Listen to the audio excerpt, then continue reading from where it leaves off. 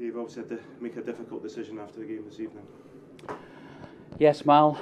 I just did interviews with the television and the press because I wanted to address the fans right after the game. I met with Jim after the game. He came in, gave me a hug and said, "I'm sorry, it just hadn't been good enough," which is the case, and with Lee as well. 1,700 fans here today. Absolutely brilliant.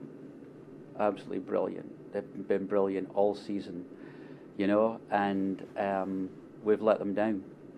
And, I mean, I'm 64 now. I've been a fan. I was here at Easter Road in 1980 with 5,000 Don fans when we won the league, and so I've been one of them. And, for me, it's not often I'm kind of lost for words, but it just hasn't been good enough. Since we came back from the World Cup, the results just haven't been good enough. Our away performance is just abysmal, and wanted to give Jim every opportunity to address that, and obviously we got another humiliating and embarrassing performance today. So for me as chairman, I want to thank the fans for their support. It's been unbelievable, and I want to apologise to them. I'm the chairman of the club, and I've seen through a number of changes at the club. It doesn't matter that off the field we're doing very well, the academies are doing well. At the end of the day, it's about results on the field. It's not a lack of investment. And for me, the message to the fans is that I take total responsibility. I love the club, I love the city, and I'm determined with the rest of the board to get this right.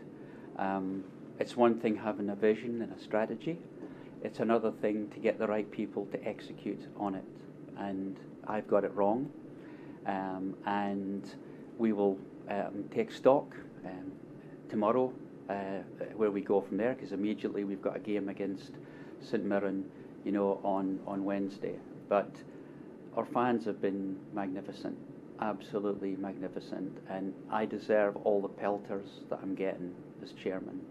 And again, I can only but apologise for the last few weeks and thank them. But did you understand the anger of the fans at the moment? Oh yeah. Listen, if I was out there as well, I'd be exactly the same. Again, it's not a lack of investment or endeavour. Jim has put his life and soul into this in the period that he has been here.